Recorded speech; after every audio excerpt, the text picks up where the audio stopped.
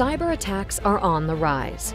Recent attacks show us the vulnerabilities of organizations and should be a wake-up call for you to evaluate your security measures and controls. Accessing your mainframe with the same security controls used to protect other high-value targets in your organization is key to ensuring that only authorized individuals access your critical assets.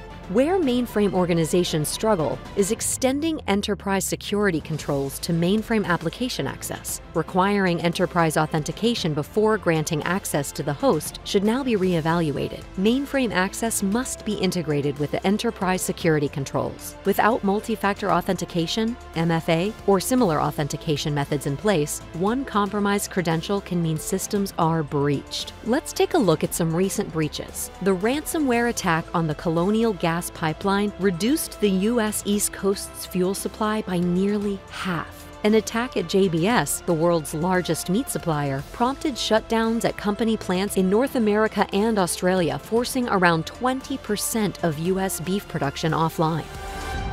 The mainframe is a high-value target. Although these recent breaches did not specifically target the mainframe, they demonstrate that any system can be breached with similar methods. As the mainframe remains the backbone of many organizations, it is a target. A recent BMC mainframe survey showed that 63% of survey respondents who are mainframe owners claim that their focus is on security. Is your organization focused on mainframe security? And are you prepared for an attack? Access is key. If an attacker cannot gain access, then a breach cannot occur. Of the multiple ways to protect a vulnerable system, one of the most effective methods is multi-factor authentication, or MFA, which demands more than a single crackable password. Using this authentication method, access is granted only after the successful presentation of 2 or more proofs of identity, or 2 authentication factors. These include passwords, hardware tokens, numerical codes, and biometrics, to name a few. MFA greatly increases security by providing an extra barrier and layer of security that makes it difficult for attackers to penetrate.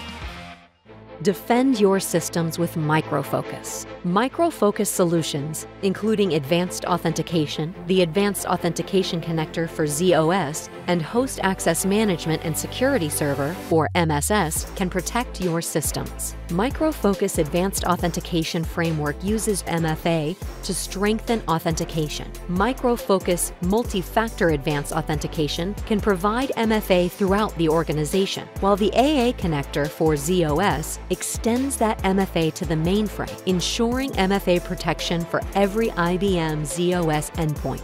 MSS enables centrally managed secure terminal emulation, while the Advanced Authentication add-on leverages the same level of MFA and authorized access to valuable host systems. This ensures that only individuals who have proven their identity via MFA can access them. With these controls in place, it would have been difficult, if not impossible, for attackers to breach Colonial Pipeline or JBS meats. These controls can help ensure that your mainframe stays secure. To understand the expert view on mainframe access and security, check out the recent IDC white paper, The Modern Mainframe: Automated, Protected, Connected.